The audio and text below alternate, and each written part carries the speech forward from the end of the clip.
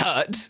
If they realise that they are in fact not, they are just a brand that they themselves have created. They're not. They're not.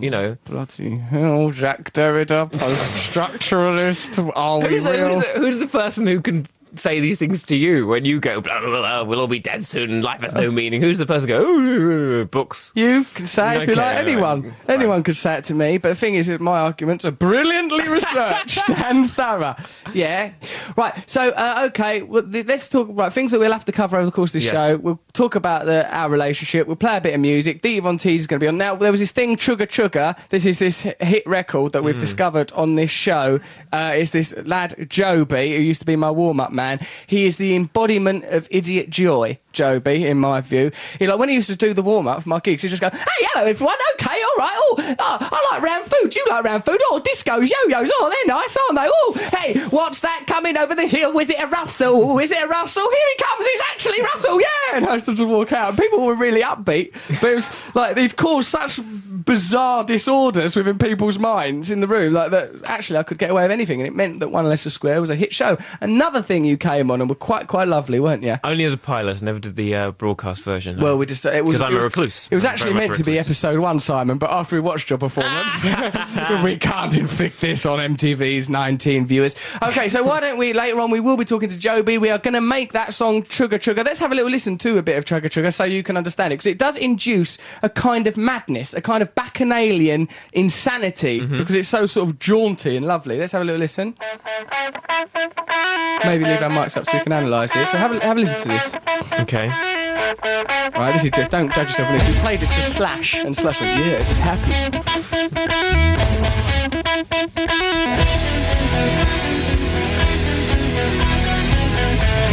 Hey there, girl, you're a real cool cat. You got a little bit of this and a lot of that.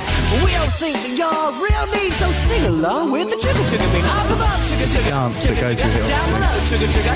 Have a look at the vidcast if you want to know that dance, bbc.co.uk. Up above, Chugga Chugga. Chugga Chugga. See his heartbeat? This is my favourite bit. To the right, we'll sing it all night. The Chugga Chugga. There's no meaning. It's just defiance of order, I think. That's what I see in Joby Hart's work. How? Because it doesn't make any sense, and it's just like, woo! It's just someone go, woo! Imagine this playing, in these situations, a funeral. Imagine it playing sort of at a conference where they're talking about the planning of a new car park. Just nothing will make it, it's disorienting. It makes nothing make sense anymore. And then imagine Joby, his name's Joby, and he looks a bit like a jelly baby. And he's called Joby, Jelly Baby. So imagine a great big jolly jelly baby doing this.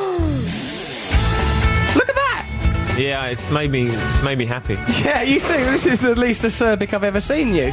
You should listen to this before you go on Buzzcocks. It would just be a celebration of life. So we get the idea. That's right. So that is Chugga Chugga. Now, what we've decided is to demonstrate sort of some cultural authority is to try and make that a hit record. Do it. Why not? Will you get behind it, Simon? The sort of thing Chris Moyles would do. Right, and we're going to encourage him to do that. We can call Chris Moyles and say, Chris Moyles, encourage this to become a hit record. That's funny, the way you heard Chris Moyles' name. The first thing you did is recoil, and then you went, yes, we can get Chris Moyles behind this. He's our good friend. I don't recoil at Chris Moyles. See, that's the thing, right? I'm quite I sort of see, like, I don't sort of like, say Ian Islop, for example, that thing where he sort of thought, oh, God, he wasn't very nice to me on that show. Yes, but you accept him as a human. We're all one, essentially. I understand. And, like, them distinctions are kind of meaningless. But what else is there? There's only distinctions. There's not. There's oneness. Oneness and energy and love and God, blah, Don't blah, be blah. cynical about that, because that's all cynical. there is. I'm saying we've heard it. There's certain cynicism about God and blah, blah, blah. People don't know it, because I think I can engender it in people's consciousnesses. When the UFOs come, it's all happening. It's all being brilliantly prepared. So anyway, but for now, let's just focus on getting Chugga Chugga to number 1. Yeah. We'll do a revolution at some point, but like, when is this revolution going to happen, Russell? Because you're very busy with films. I would say it's probably when I'm sick of fame. Yeah, it'll probably dovetail with the moment that I've finished making Judd Apatow movies. I'm doing a Shakespeare adaptation. That's a lot of pressure. Wonderful. Special on Comedy Central. That's got to get out of the way first. Lot of commitments over there. But then the revolution. Then a very definite revolution, very clear. Right, okay, I've had my fun. I'm taking my ball in. Stop it, everyone. Put that down. Here's the worry. At some point, there'll be a new Russell Brand. Yeah, but And people will go, why are we listening to the old Russell Brand about this revolution when this guy's got all this these guy's jokes? having such fun. Yeah, what about this guy? Well, hopefully that new... I mean, but what's he going to be like? Could we tolerate another one? Are we ready, I'm Simon? not saying like a new you. I'm But saying someone just that occupies that cultural space. Exactly. Yeah, but then I'll be a religious leader. I'll have undermined the concept of celebrity by then. I'll have unravelled it. Celebrity is ultimately meaningless. I've done that now. I love you! Okay, if you want to send us an email... Think about yourself, because there's no one actually here. You're sending an email to a ghost. You might as well go and stand in a cemetery, get a bit of chalk and write on a gravestone, come back, because there's simply nothing we can do. Don't do that in a graveyard, for heaven's sake. That would be a senseless waste of chalk. So, OK, should we listen to a record, then we'll get on Joby Hart and we'll talk about that. When it goes to Simon, what record would you like to listen to? The host of popular music show, Never Mind the Buzzcock, Simon Amstell, went, nothing. Nothing. There's literally nothing that he wants to leave. Got no interest in any... You don't actually... Like, I'm not, like, sort of... I'm much more defined by comedy than music. Like, like, if I'm, like, alone somewhere, I'll probably put on 40 Towers or Blackadder or something, right? But, like, I do... the VMA. Put on the VMA. As it turns out, the VMA. That was just happened to be on. It wasn't on Sky Plus or anything. But you...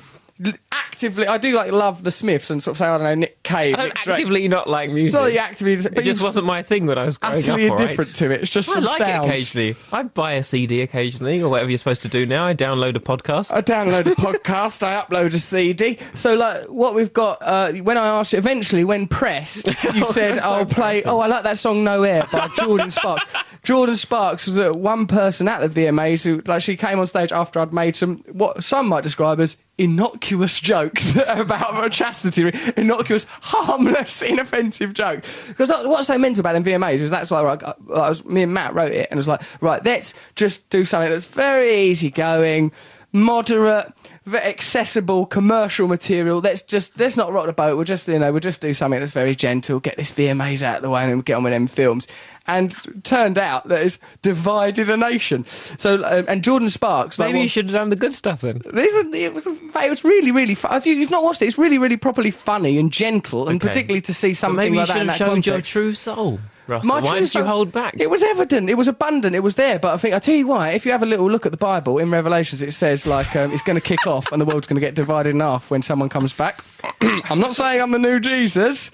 But look at the evidence. So anyway, one person who did kick off, and that's what I was thinking as well, when people are going on about sort of like, Christianity and that, I thought, I'm like deeply spiritual and like emanate from a point of actual love and wanting to change the world. Not like selling records and moving units. Michel Foucault, the French philosopher, will tell you that Victorian society was interesting because by making sexual abstinence the core of their society, what they were actually talking about was sex. They were making sex centrifugal to their society. And by marketing like Britney or whoever or the Jonas Brothers as being virgins, what you're actually doing is focusing on sex. They're not having sex. They're not having sex. They're not having sex. It's just a marketing device is all it is. It's just a way of making sex evident and centrifugal. It's not about any kind of deeply moving ethos. I think if there is a Jesus, what he'll want is rage and vengeance. Right? What I picked up from the Bible is an angry Christ raging about at people having a bit of a giggle. So, one person, though, who did step up, Jordan Sparks, after I'd said something like sort of like light and frivolous that Richard Bryars could have said on Ever Decreasing Circles, she came up and went, actually, we shouldn't laugh about chastity rings because some of us ain't sluts, equating the idea of sex with promiscuity. Anyone who's had sex is therefore promiscuous, right? Our next guest, to celebrate 30 years of Grange Hill, perhaps Grange Hill's greatest ever character, Zammo, Lee McDonald. Lee, are you there, mate? Good afternoon, Russell. Yes, I am. Woo! He's a blast from the past. He's come out of the toilet firing. He's like Butch and Sundance. Hello, mate. Are you okay? What's going on? All sad. It's all finished, isn't it, now? We've all, Grange Hill's come to an end now, which is after 30 years. But me and Roland still do stuff together. We still work and do some stuff to Hit Show and that. What, like? Back in the 80s. I'm still stuck in the 80s. I drive a little Peugeot 205. It's sad, isn't it? No, I like you, and I think you're a really lovely representative of something that was very, very beautiful and integral to all of our childhoods. And plus, look at how upbeat you are.